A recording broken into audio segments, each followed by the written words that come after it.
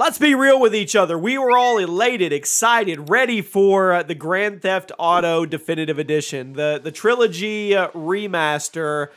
And then when it launched, things went south really, really fast. They truly, truly did. And Rockstar, well, they were put back on their heels, which doesn't happen very often at all. And if you didn't know, the PC version of the Definitive Edition was pulled from stores altogether because of the bugs and the glitches and the issues. Well, Rockstar has made a very rare statement.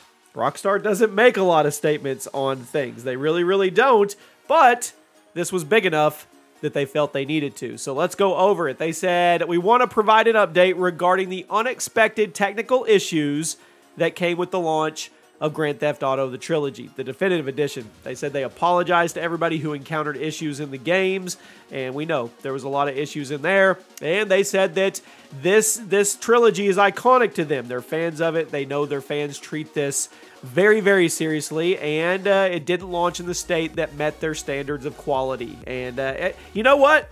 Once again, we live in a reality where games don't launch finished anymore, so if we're going to be in that reality, at least having the publishers and developers be transparent and open and honest is good. So to me, this is good. They said there's a new title update on the way in the coming days, and it will address a number of issues. It looks like they're going to work their way through the issues via updates. They also said they're going to add the classic PC versions of Grand Theft Auto 3, Vice City, and San Andreas back to the Rockstar store as a bundle, and then anybody who purchased Grand Theft Auto the Trilogy, the Definitive Edition for PC, would get these classic versions in their Rockstar game launcher library at no cost. So they're going to update us when they'll be back in the store. They're going to give them to everybody who purchased it on PC at no cost as well, and then I guess they're going to try to fix this with planned updates and patches as they go forward. They said they're going to address the technical issues and improve each game